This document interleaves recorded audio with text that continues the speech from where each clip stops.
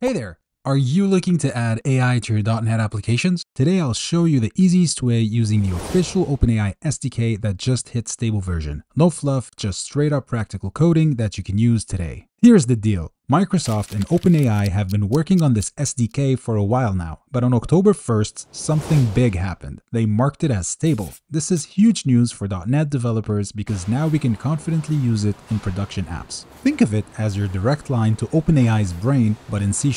Now we've got something rock solid to work with. Let's take a quick peek at the GitHub Replay. See how active it is, regular updates, good documentation, exactly what you want for a tool you'll be depending on. Time to write some code. We'll start with the most basic implementation, just sending a single prompt to ChatGPT.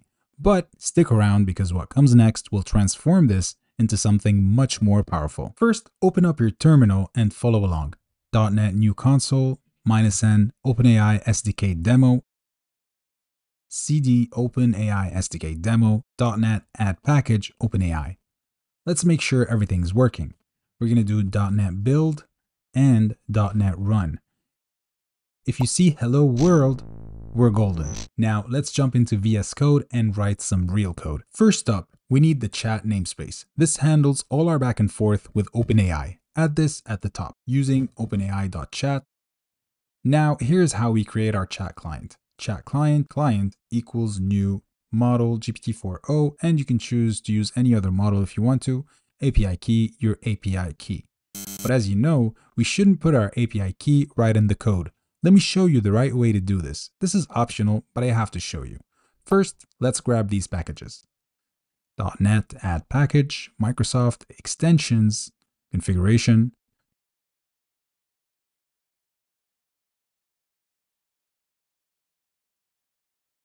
add package, Microsoft extension, configuration, file extensions, .NET add package, JSON.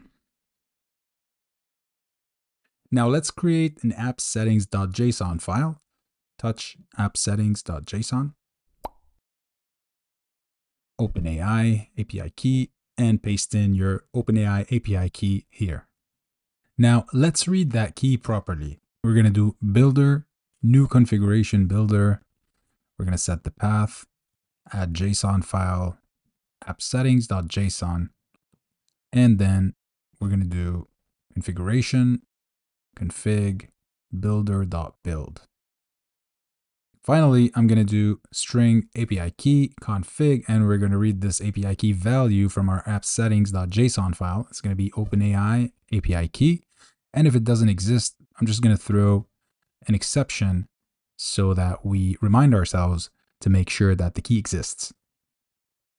Next, we're going to use this API key string value instead of pasting our actual key here. So we're going to do chat client equals new model GPT-4o API key, and we'll just pass in API key. Let's try a simple chat. Chat completion, client, complete chat. Hi, my name is Jeff.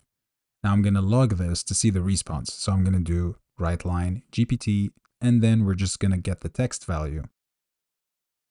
And if we run this, I'm going to do .NET Run. Okay, pretty simple so far. Now let's make it more interesting. The model knows my name, right? I mean, I just told it. Let's try something. You know what? I'll just create another completion. Let's call them completion A and completion B, and simply ask it, what is my name? Seems logical. Well, let's run it and see what happens. So I'm going to do .NET Run. And it has no clue what my name is. But why? Well, this is actually a common gotcha with LLMs. Each completion is like starting a fresh conversation. It's basically chatbot amnesia. But don't worry, I'm about to show you how to fix this. Okay, let's make our model remember things. Well, think of it like having a conversation. You need to keep track of what was said before. That's exactly what we'll be doing with this list of messages. So let's do var messages, new list, chat message. And then we're going to add a system chat message. You are a helpful assistant. Let me break this down super simply. This messages list is like a conversation transcript. The system chat message is like giving the AI its job description before we start. This is optional, but good to have if you want the model to respond in certain ways, like a pirate or always in French or something. You could also give it roles like you're a stand-up comedian, so act like one. and then it's going to make jokes all the time while responding to you. Anyway, it's optional. Now watch this. Here's where the magic happens.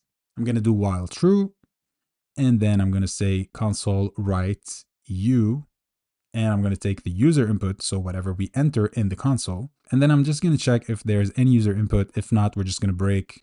But if we have one, I'm going to append it to the messages list, and then we're going to send the whole conversation to the AI model, including the list, everything inside.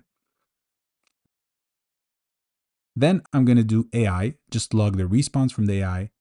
And I don't want to forget that when the model responds, I'm just also going to append its response to that messages list. So let's append it by doing messages.add new assistant chat message, and then the text value. This way, the next time we prompt the model, everything is there. Now, when you ask, what's my name? The AI can actually look back through the conversation and actually remember what we told it earlier. Pretty neat, right? Let's test it out. So I'm going to run this. I'm going to say, my name is Jeff. Okay, next I'm going to say, what's my name?